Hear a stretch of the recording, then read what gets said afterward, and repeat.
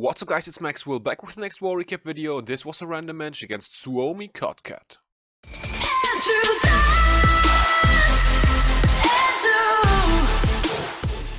Alright guys, so there we are and it's Monday morning and unfortunately the new Supercell update, there we go, has dropped. So that unfortunately means that the replays are wiped for this one. So we're not going to be able to watch any attacks, so sorry for that, but we are going to go into the details of the war and talk about everything that went down anyway. So it's going to be a short video, no attacks, once again, sorry for that. It's 10 hours after the war ended and I wasn't able to record it earlier, so yeah, we're going to do it a little bit differently this time. So as you can see, a victory for us, 114 to 109, but this was not an even breakdown. On our side of the map we had 5 Town Hall 11s, 16 Town Hall 10s and then 19 Town Hall 9s, and Suomi Kotkat had 6 Town Hall 11s, 10 Town Hall 10s and 24 Town Hall 9s. So we had 2 lower weighted Town Hall 10s, they had 1 lower weighted Town Hall 10, so that makes for an advantage with they of course having 1 more Town Hall 11.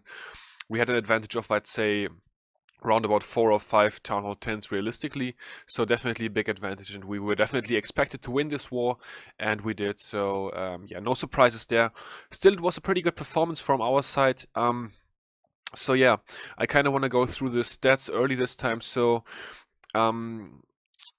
percentage was obviously also in our favor. First, for the 11 versus 10 attacks for the dips, we went 6 out of 6, so very good performance by our Town Hall 11s.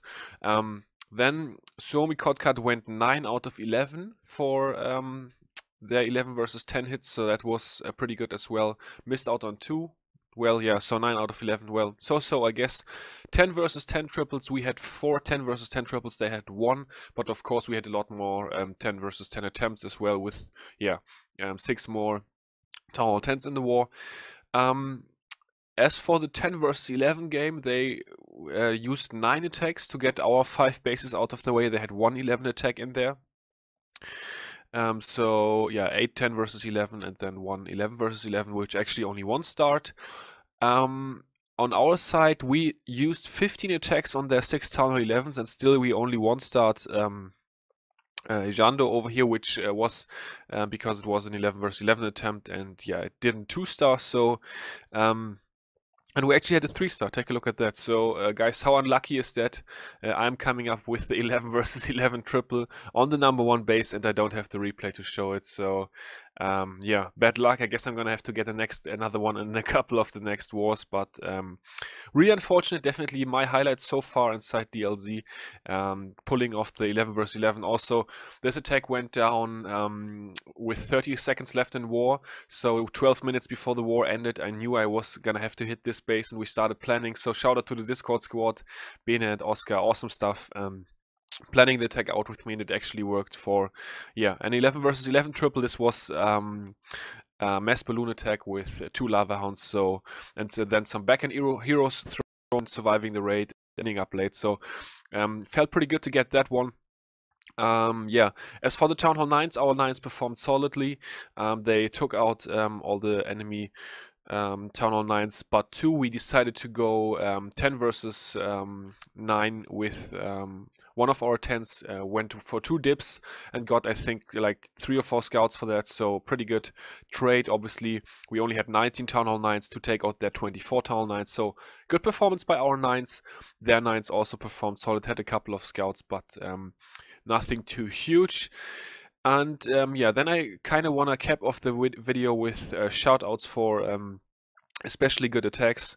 So we're going to start off with the 10 versus 10s. Let's go through the map over here. We started here. So Dreckiger Dan, aka Valle, with the first 10v10 for us. Loco also got a 10v10, well done to him.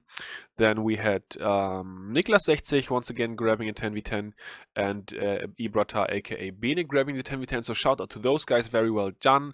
And then I want to shout out all our 6-packers this war. So we had a couple of Town Hall 9 6-packers, Frido, Destroyer, Bene, Xalo, Daniel said with the 9 versus 9 6-pack, so well done to those guys. Grafty got the 6-pack for dips, of course, in 10 versus 9. And then for the Town Hall 11s, we had Phil 6-packing against Town Hall 10, so very well done.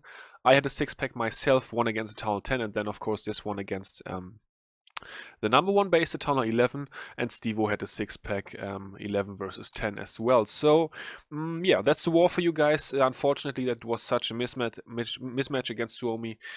So yeah, shout out to you guys as well for the war, although it was not even, which of course always sucks, but yeah, definitely had fun warring you guys anyways.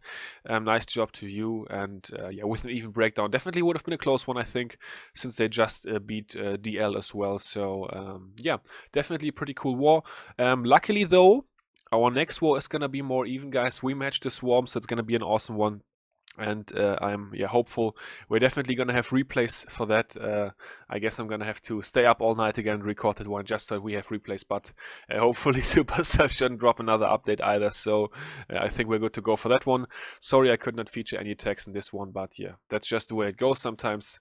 Doesn't happen often. When it happens, it sucks, but yeah, nothing I can do about that now. So that's gonna do it for today. At least you guys were updated by the stats, by the especially good performance this war, and yeah, just a breakdown, stuff like that, I guess. So yeah, next one's gonna be better again for sure. Until that time, I will see y'all later. Peace out.